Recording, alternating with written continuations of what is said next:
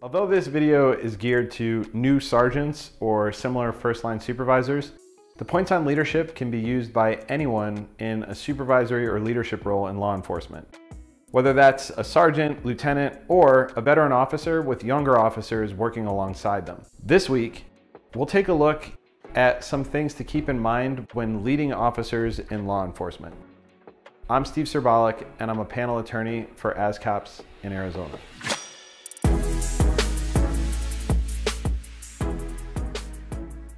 First, it's important to know that although achieving rank gives you positional authority, it does not automatically make you an effective leader.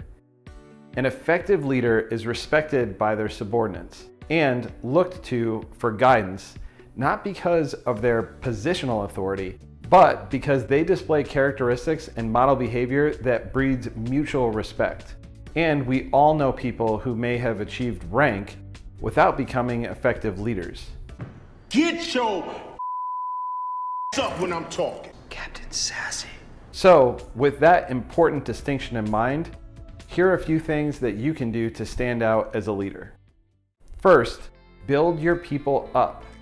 Officers in law enforcement require specific tools and skills to do the job well. As an effective leader, it's your job to provide them with these tools. If an officer has a deficit in ability or knowledge, don't punish them for that deficit, help to fix it. In one-on-one circumstances, point out constructive ways that they can improve. Next, if you love it, be willing to set it free. If you have given your troops the tools to succeed, allow them to do just that. Micromanaging is a fast way to lose the respect of officers. Officers end up in law enforcement normally by showing a higher than average ability to solve problems. And many solutions simply need to fall on the spectrum of reasonableness, not just whether or not you would do it the exact same way. Trust your officers and support their decisions. 3, go to bat for them. A time will come when you need to stand up for your officers. Departments, municipalities, and administrators don't always make the right decisions. And although it's easier to get out of the way when an officer is being dragged through the mud, it's your responsibility as their leader to have their back. By all means, hold employees accountable. But if their actions are reasonable, or if the incident is a small hiccup for an otherwise good performing officer, be a voice for them. 4, lead from the front. A supervisor who asks, "What could I do to help you get out of here?" at the end of a shift is noticed and appreciated by their officers.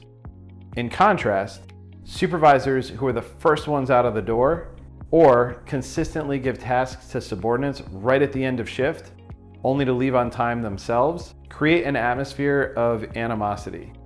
So, lead from the front. Be the example. When appropriate, be a member of the team, not just the team's positional leader. And put the needs of your officers above your own.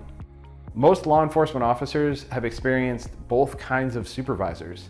And when you get the chance, you should strive to be the leader that you wanted.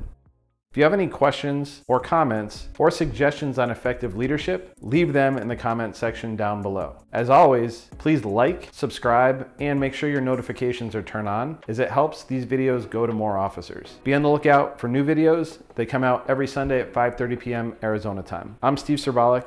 Thanks for watching, and stay safe out there.